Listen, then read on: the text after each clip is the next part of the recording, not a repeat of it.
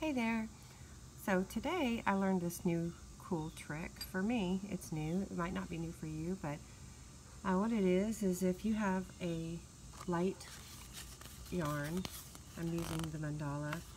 It's a little thin, like this. It's a light DK3 weight. It normally requires a 5mm hook. I wanted to do something a little chunkier, so what I'm going to do is show you a trick I learned on how to make a thin yarn thicker. So what you do first is you make an S like this with your yarn, just a big S. Then once you have your S, you bunch it together like that, and then you're going to do your regular old slip knot.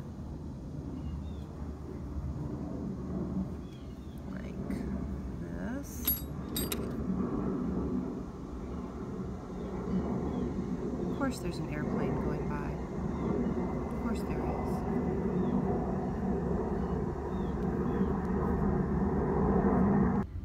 Okay, now that the airplane is gone, so you go ahead and you make your regular slip knot, and then you start working your base chain.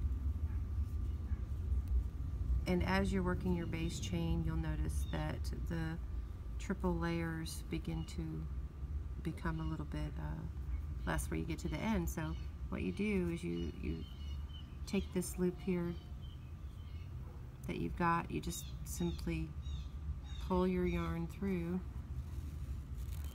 and after you pull it through, straighten it out, and you've got an extra long piece.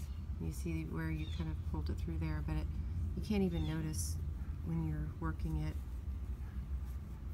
when it comes up to that point. Again, you just keep doing the same thing, and that's how you end up having extra super thick chunky yarn with this Mandala or whatever other light yarn you're using. See, here we are again at that point. So once you get there, it takes a little bit of extra time, but it's kind of worth it because it makes a really cool different look to the yarns that we normally just use. And see, it has this chunky, and it's really soft. So I hope you enjoy this tutorial. If you have any questions, let me know. You can always contact me on my page, my website, or email me at stardustgoldcrochet@gmail.com. Thanks for watching.